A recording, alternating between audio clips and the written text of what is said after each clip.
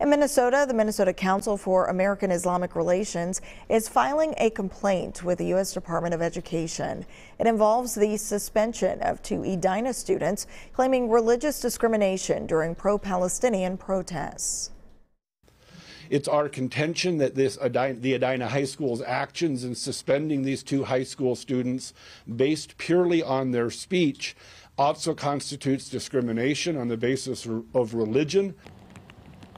The attorney filing the complaint says the students were suspended for 3 days after using a chant about the control of land in the area during the October 25th protest. The chant is considered by many, including the Anti-Defamation League, to be anti-Semitic. Palestinian groups believe the chant or slogan is not hateful or threatening. They're asking for the suspensions to be rescinded and for the school district to establish guidelines that support free protest speech in the future. Edina Public Schools says they are, quote, deeply condemn both Islamophobia and anti-Semitism.